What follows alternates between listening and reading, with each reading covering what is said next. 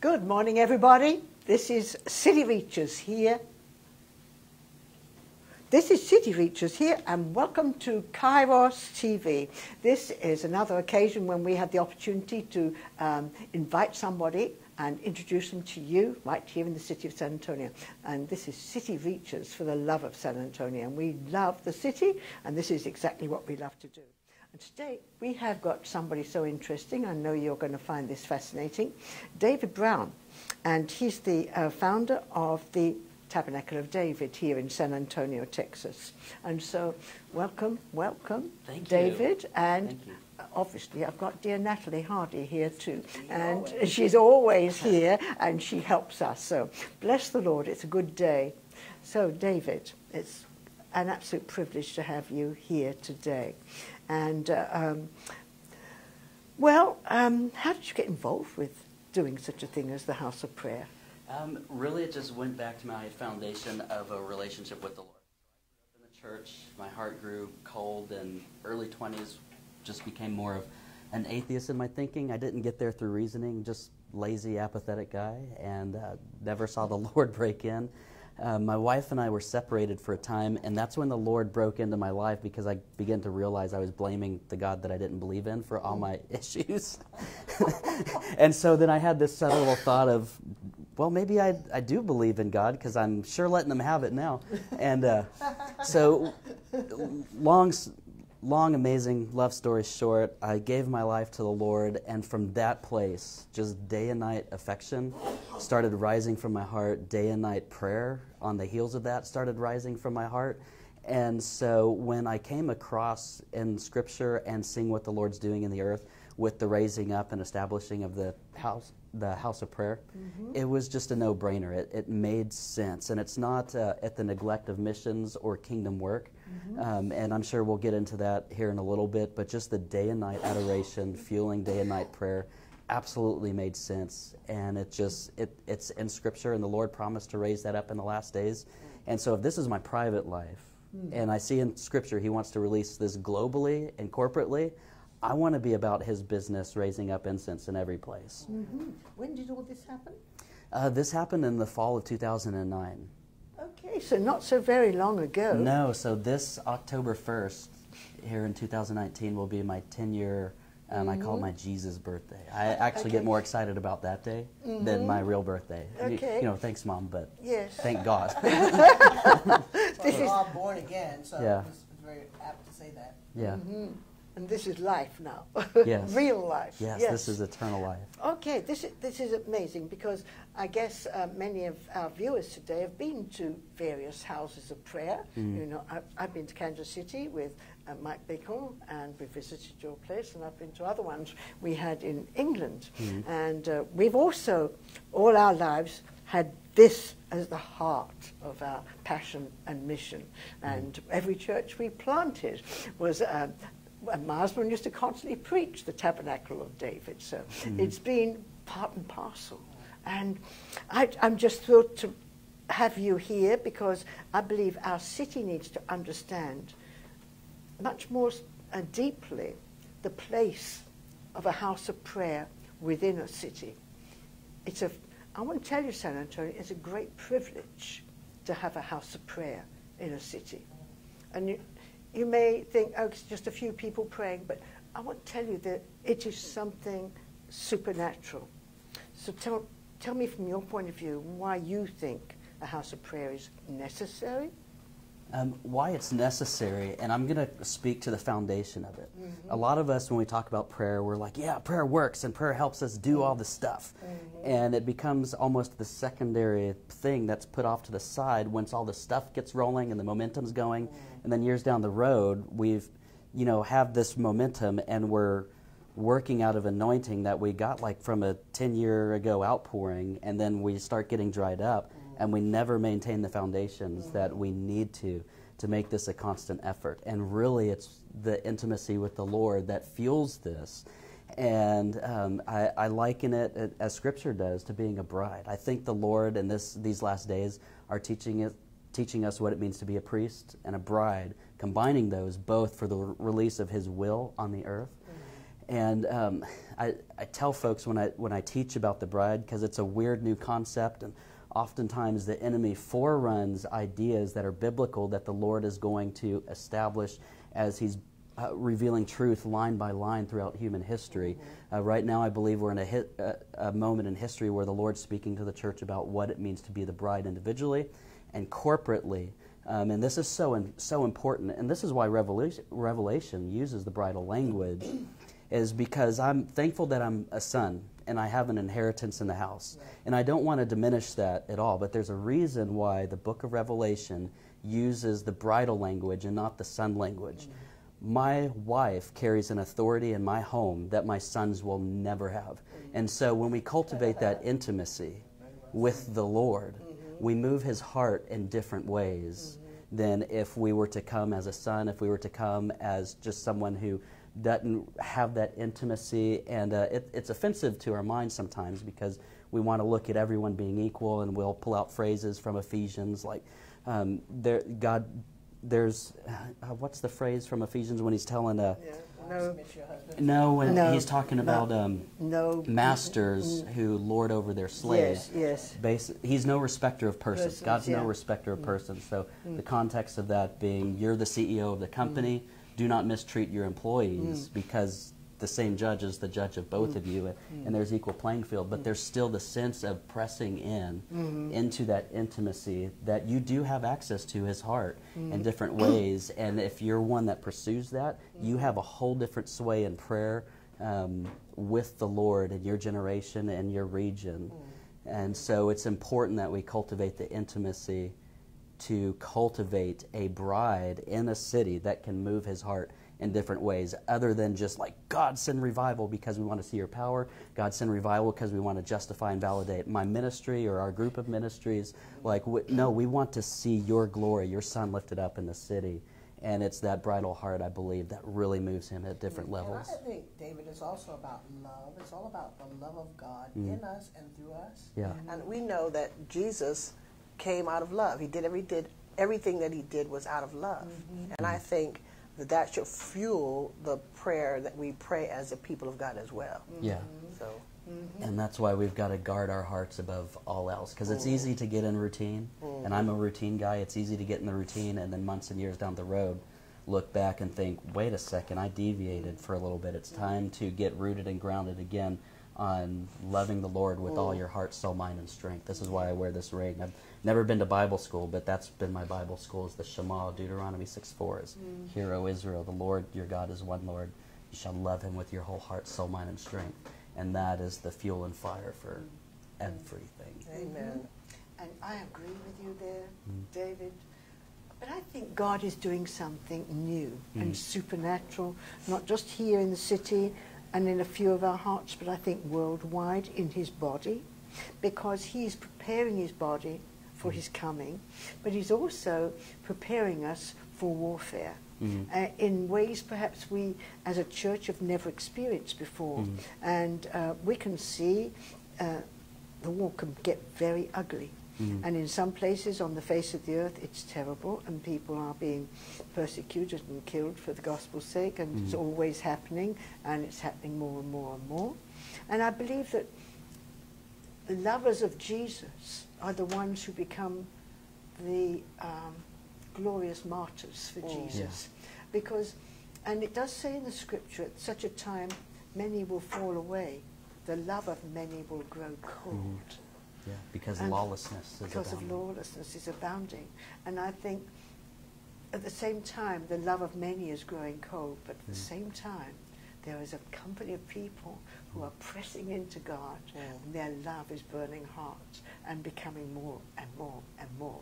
And they are so satisfied with the sheer beauty and the loveliness of the Lord. And I think this is happening. Yeah, it really transforms the heart into a militant warrior heart. Absolutely. That's one thing I'm really excited to see being restored to missions again. Yes. That old-time militant mindset of the missionary or the laborer even in the city of I am a warrior on mission fulfilling my orders because I'm in love with that one on the throne. Absolutely. That's it. So And well that's said. the order. So well said. Because if we don't have that, I mean, that's really what propels me forward, is that I love him so much. And I'm willing, Jesus said, I hate what my Father hates. Yeah. And I feel the same way because I love my Father. I love the Father. I love the Lord Jesus Christ. I love what he loves and I hate what he hates. Yeah. That's what the psalmist said in Psalm, I think 139.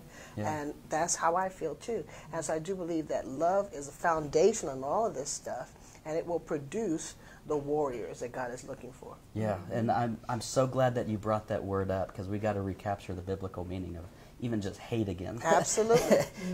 Jesus is anointed with the oil of joy beyond all of his Yes. companions because he loves righteousness and he Hates hates wicked. lawlessness. Yeah, that's right. And the reason he hates lawlessness is because, you quoted it, because lawlessness is abounding, love is growing cold. Yes, This is yes. why we hate lawlessness, because it's killing the love. Yes, yes, yes. That's such a good point. Excellent point, yeah. I was just considering this whole concept before you came, and I was thinking here that the role the house of prayer plays within the city. But I was just saying to Natalie before you came, I feel, and I'm sure you agree, that it's such an essential part of the body of Christ within the city, but it's opening the heavens. And I was just seeing that that company of people who seek the Lord day and night, they open up the heavens. Yeah. And we need open heavens over our cities. Come on. Yeah. I think there's two things really going on. Is God is actually looking for a place to rest. Oh, yes. And he's looking for a people that, I'll use the phrase, can be trusted with his glory. Yes.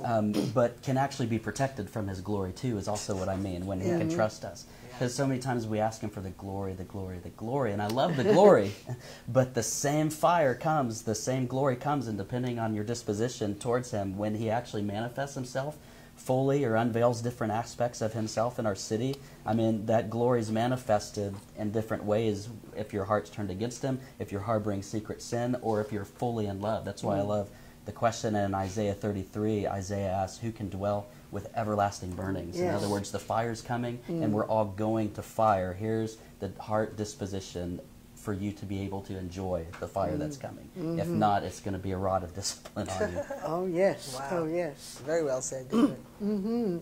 Wow. I want to ask a question.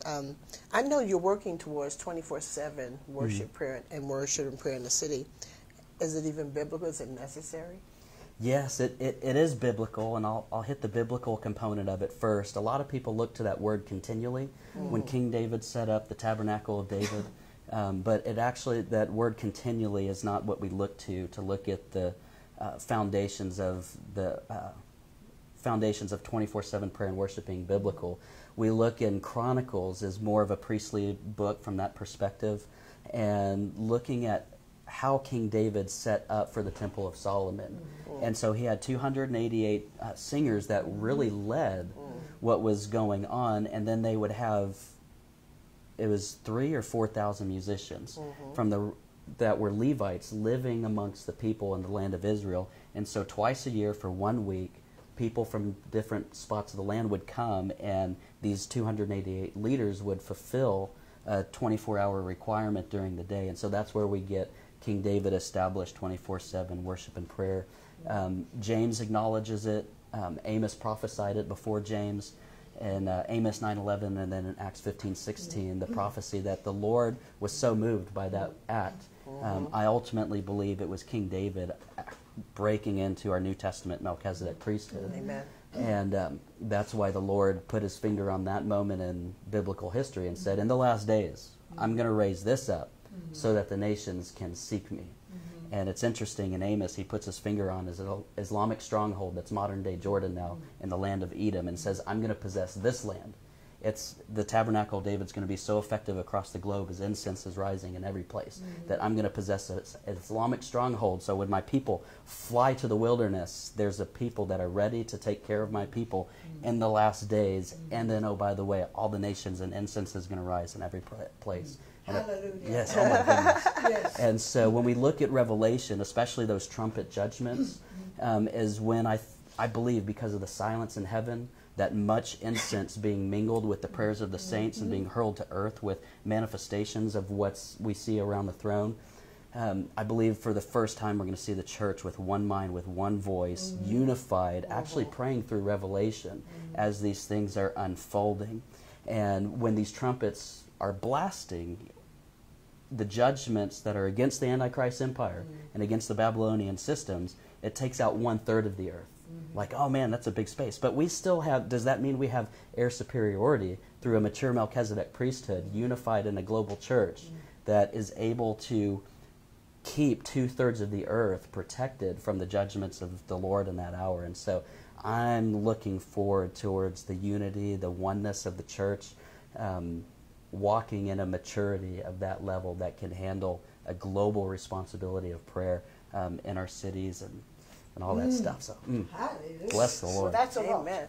That's right. That's Well, we're seeing now, some of this is already beginning to happen as we're seeing many and many Islamic people coming to a saving knowledge of Jesus Christ in very supernatural ways. The Lord is manifesting himself to them, and they are saying he is the one. We need this Jesus. We need him. And I believe that is a part of the results of the church praying and the Lord's finger, as you say, so wonderfully on that part of the world.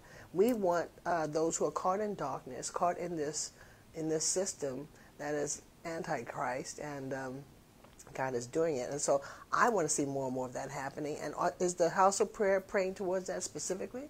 We are, and we just are beginning to form relationship with the group laboring in the Middle East right now, Frontier Alliance International. If you've never heard of them, you can pull them up on YouTube, FAI, and they have wonderful documentaries of what's going on in the Middle East. Frontier's their newest one.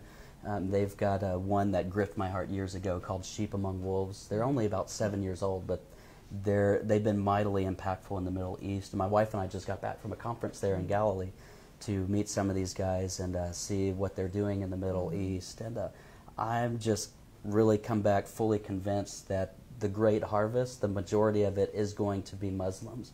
And just like we saw in World War II, there were those that could not consciously get on board with the Nazi regime, and they would hide Jews and protect Jews, many of them at the expense of their own lives. And so I believe the greatest way that the Lord's bringing in fullness in the end times for the church to provoke Israel to jealousy is Muslims giving their lives to Christ that will lay down their lives for Jewish people. And I'm excited to see that and be a part of that. And so that I just fell in love with Muslims too while I was there. It was amazing, and seeing the Lord's plan, and even how important a clear understanding and articulation of end time events is in association with the gospel of Jesus in the Middle East. Because Jews, Muslims, Christians, everyone's looking for the second coming of Christ. Exactly. Yes. Wow. I'm thrilled to hear you talking about Muslims, because it's been a passion of my heart always. Before we went to India, we've always prayed over Islam and prayed for the Silk Road. That was my initial focus of prayer. But now we pray for a ministry called SAT7, SAT7, which is a ministry into all of the Middle Eastern nations, Muslim nations, of television. And they are seeing tens of thousands being reached, tens of thousands. Yeah. And the latest field is Turkey, which is the smallest church on the face of the earth. And they are just doing amazing things there.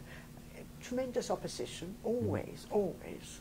But God's reaping his harvest there. Yes, he is. And a lot of it, is because Islam has flourished so well in the Middle East, that especially in nations in Iran where Muslims are in government and there's a joining of their church and state, many are seeing Islam unveiled and fully vented, and they don't want it. No. And so it's making people hungry for Jesus, and many are converting to Christianity. And the church in Iran, even though the government is very oppressive, the underground church in Iran is flourishing and exploding. Well, it's the fastest growing church in the whole wide world, the church in Iran. Hallelujah. Yeah. What you said to me just warms my heart, because I've prayed in the past that the Lord would so open the eyes of Muslims to see the horrors of Islam, to see how dark it is,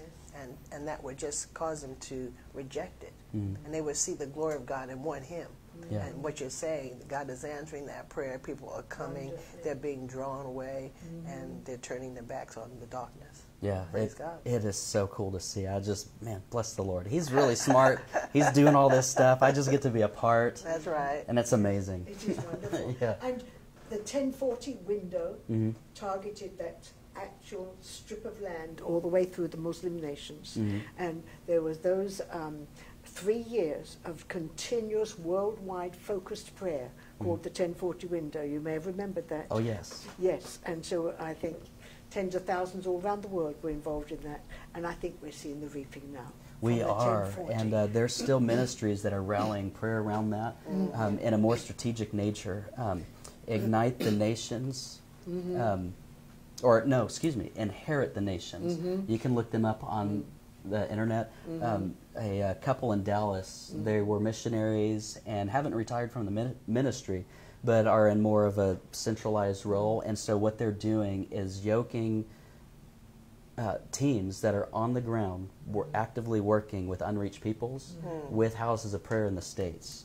And so I can't say who we're praying for online, but we've been yoked with one of the teams that are on the ground working with an unreached people group. And it's been such a pleasure to develop relationship and be in constant communication with them, to hear their prayer needs, give them